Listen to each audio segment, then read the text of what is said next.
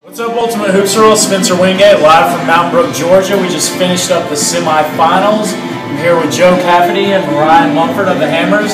Just punched their ticket to the championship. How's it feel, guys? Feels good. Got guys coming off the injured reserve, and the team's starting to gel again. We're picking it up last week, so hopefully we can finish it off strong. Got anything to add to that? Oh man, that's gonna be a ride. This last game here we got Ballin' 101. They're a tough team. They got they're fully loaded roster, top to bottom. I think they're gonna take them though. I think we got the shooters and the defense.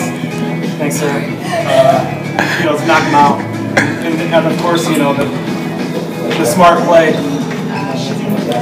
How do you guys see yourself matching up with them? Contest. I don't think they're going to be able to match up against us. I think the biggest issue is what they're going to be able to do. I think we're going to exploit King's weaknesses with the ball carrying. I'm going to take that to the bank, King.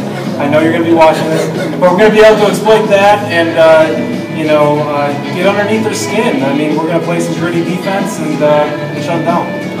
Let me just say this: it's going to be a good game. They have athletic players. I think Ryan's trying to hype it up a little bit, but we want it to be a good game. You guys got a big score on your team in Taylor Patterson. Ballin' 101 does as well. Colin Slaughter had 32 points tonight. How do you guys think you can contend him? He's an athletic player. We're going to have to run guys at him. We're going to try to take the ball out of his hands. All right. Well, the thing with Colin is, as a former teammate of his, it's a former teammate of Taylor's. I mean, we're going to be really gunning for him. So I mean, you can count on them. So what's your prediction for the game? Championship?